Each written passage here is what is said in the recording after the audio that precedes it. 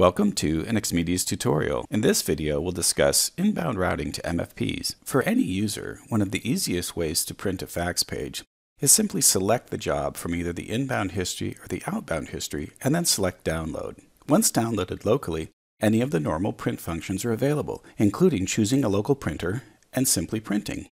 By doing so, pages are available only when the user would like to have them available. Another way to do this is to forward a fax to a particular destination.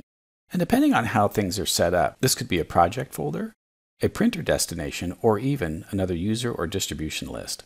Next, we'll explore how to use the incoming routing table to print automatically to an MFP.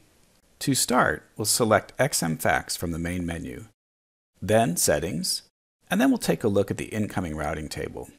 We'll need to configure a rule. We'll select Add and add a direct rule. The association we need to create is matching an inbound DID or fax number with a printer destination. Printer destinations are created in the Notifications Destination area on the left, and we'll start by selecting Printer. Once selected, we can add a printer. We'll select Add, and there are choices for different ways that we can map to a printer. There are SMTP or POP3, HPE Print, Xerox Mobile Print, and even Google Cloud Print. For this example, we're going to use SMTP, or commonly also called POP3. I'll enter a display name, My New Printer, and I need to include the destination address for my printer.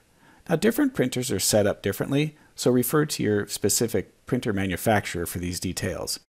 But assuming that my printer has a mailbox, I'll enter in the specific email address for that printer. In this case, I'm using printeremail@mydomain.com. I also want to associate incoming mail with an authenticated user, so I can select Use the following address and enter in an authenticated user at mydomain.com. Other features are determining what the attachment file type will be like. PDF is very common, and for a handy tip, it's good to set it to legal or letter, best fit, and then select OK. Now that our destination is configured, we may return to the incoming routing table and add a direct rule.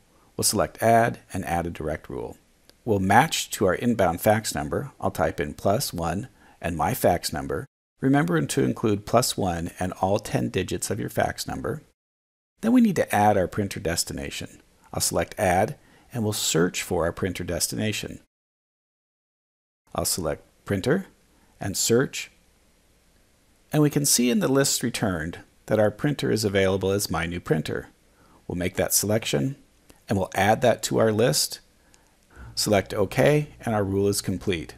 Testing can be accomplished by copying the number into the test routing table and pasting the value into the DID field. Then select Test. As we see here, 2 results are returned. Earlier we configured an email distribution list, and then we just added My New Printer.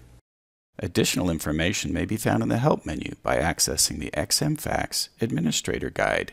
This is a searchable database, so you can type something like Cloud Print, and we can see from the results returned, configuring a printer destination is available.